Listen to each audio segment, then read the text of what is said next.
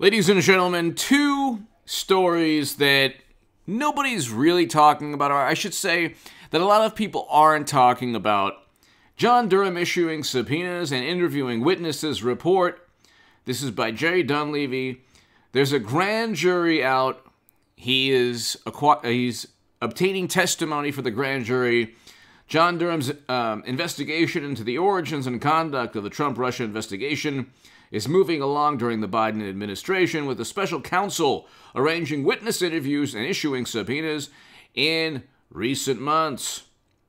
President Joe Biden asked, so Durham's investigators are now arranging witness interviews, and grand jury subpoenas are also being used to gather documents in recent months. Now, you need a Republican House. You need a Republican House of Representatives. I've stated this endlessly, okay? Hit subscribe to this channel. Share this segment everywhere. Let's get this story going in April, because it's really important. For too long, people have had this viewpoint like, oh, nothing's ever going to happen. Hillary Clinton and Hunter and everybody, they get away with everything. Trump sneezes and it's an investigation and there's an impeachment. They find nothing, but it's a big obsession the Democrats have, and there's just a double standard. There is. Almost all of media votes one way and pushes one narrative. It's true. Once 2022 comes along, you have a Republican House of Representatives. The Durham probe will have some political backing. John Durham, from what we know of him, is a very honorable man. He's put government officials bureau officials who really engaged in really despicable acts, he's put them behind bars.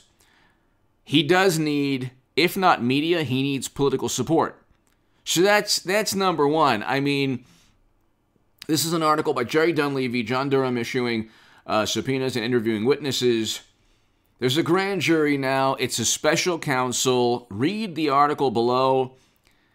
You cannot stop or terminate a special counsel. You can't do that unless John Durham does something that is against the law. Another issue, another interesting topic that relates to this, because he could fall into the scope, because Paul Manafort had nothing to do with Russia, but oh my God, his ostrich skin suits led to him being imprisoned. So here's an interesting New York Times, Hunter Biden's memoirs, 7 takeaways from beautiful things. Okay. This is USA Today, and it's pretty interesting. USA Today, it's just hilarious. I mean, it's hilarious, and also kind of shows the duplicity of media and the Democratic Party. How do I explain this? So, USA Today, Hunter Biden says he was consuming, crack every 15 minutes. This is not like front page news. This is not, so I tried to be algorithmically friendly, but that's the title. Hunter Biden said he was smoking that narcotic every 15 minutes. More jaw-dropping moments from Memoir, beautiful things. Jaw-dropping? Could you imagine if Donald Trump Jr. was doing that every 15 minutes, or Eric Trump or Ivanka Trump? They would have no mercy. Zero mercy. Nothing would be like this romantic kind of, it wouldn't be a story of triumph. So they're saying, oh my goodness, you see what... First of all, he shouldn't have been able to obtain a .38, which his girlfriend threw in the dumpster behind a convenience store right next to a high school. So that, and then he got the Secret Service to get involved and protect his behind. Then we have the issue of him leaving a laptop with incriminating data and emails that show pay-to-play schemes. So you have that. And now you have, it's just unbelievable. It's really unbelievable. It's unbelievable that there's two different worlds.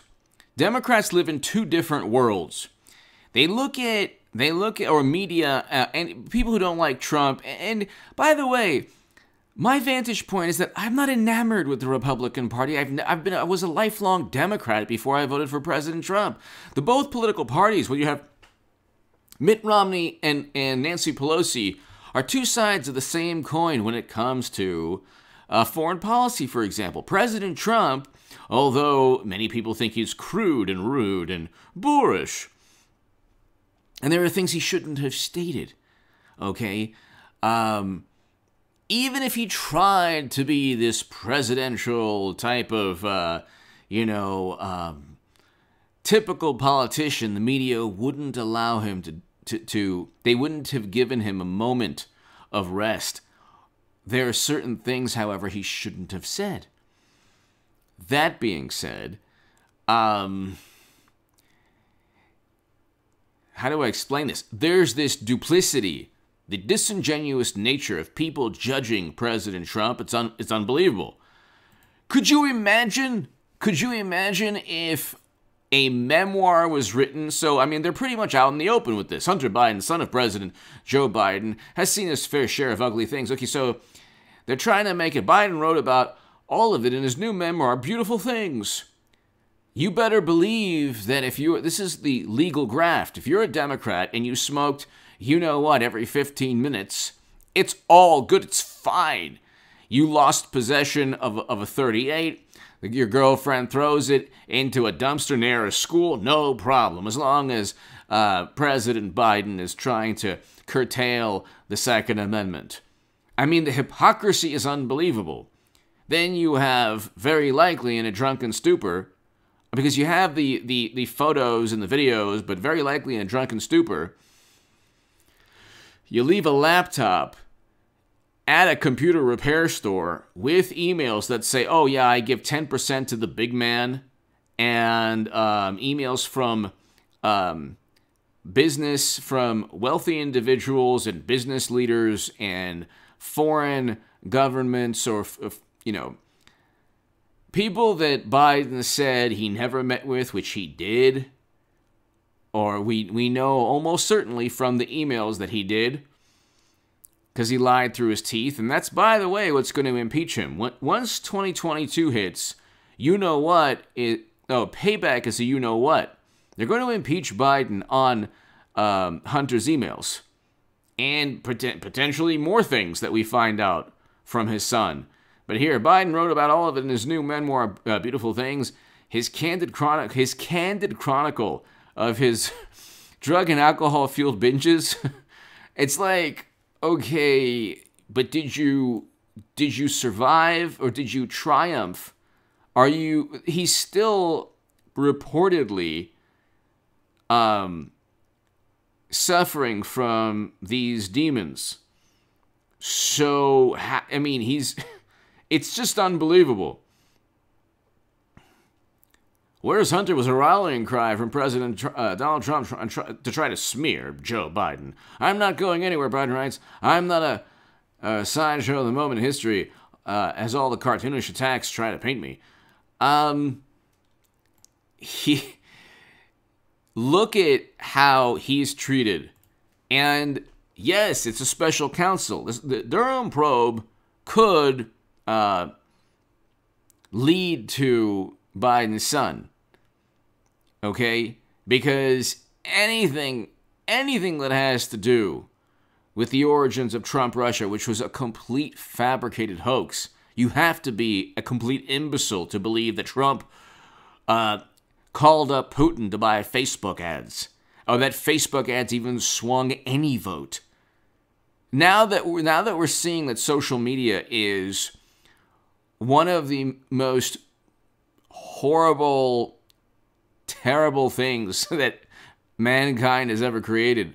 I'm sorry, peoplekind. But once we're like Facebook, we realize Facebook, Twitter is like an alternate reality of contempt, disdain, angst. It is the worst impulses of humanity all into some kind of Tron, this like Tron for apoplectic, seething, fuming individuals. It is a dystopian cyber reality that should never exist, really, should never have existed. Because it's now led to, I mean, there's like a Vogue editor that was forced out by one of the people who's now being forced out at Vogue. This is like the French Revolution of political correctness. If you look at what happened in the French Revolution, all the people that pushed for it got the guillotine. So that's what's taking place now. And anyway, we see right now that Facebook and Twitter are like, scourges. But nobody switched from Clinton to Trump because of Facebook. That is a tinfoil hat fantasy with zero evidence. And they say, well, the intelligence community says so. It's like, what? Yeah, the intelligence community also said the Gulf of Tonkin and WMD happened. So, but anyway, I mean, you can read. It's a USA Today article, and it's pretty unbelievable. So he was smoking, every 15 minutes. More jaw-dropping moments from Memoir. So what they do, is they try to humanize the indiscretions of Biden's son when they would pontificate and judge and condemn the same indiscretions if it was Donald Trump Jr. or Eric Trump. I'm not really I don't condemn or judge Hunter Biden. I don't even condemn, I've never condemned or judged from a moral perspective Hillary Clinton or any Democrat really, or even Joe Biden. What I look at is the duplicity. The same people who would get their soapbox out and start, pontificating and judging and condemning and talking about how, oh my God, hey, look at the president. They have two ways of looking at the world. If you dislike Trump, if you have like an extreme dislike for Trump, you have two ways of looking at the world, almost certainly. You allow a Democrat to get away with a lot more than you would a Trump or a Republican. But again, my whole thing is, when Trump Republicans take over the House, because you had Republicans that went after Trump with a dossier purchased by Clinton. When Republicans lost, it wasn't Trump's fault, although Trump didn't have to utilize Twitter in the manner that he did. That was wrong. Twitter was a trap for Trump. When Republicans lost because they investigated a Republican president based on nonsense that Democrats purchased or gossip from a diplomat. So that's why Republicans lost. They never stood by when CNN laments and harkens back to a time when we had George W. Bush. He was the worst president of all time. He was the absolute worst president of all time. Got us into never-ending military conflict without any definition of victory.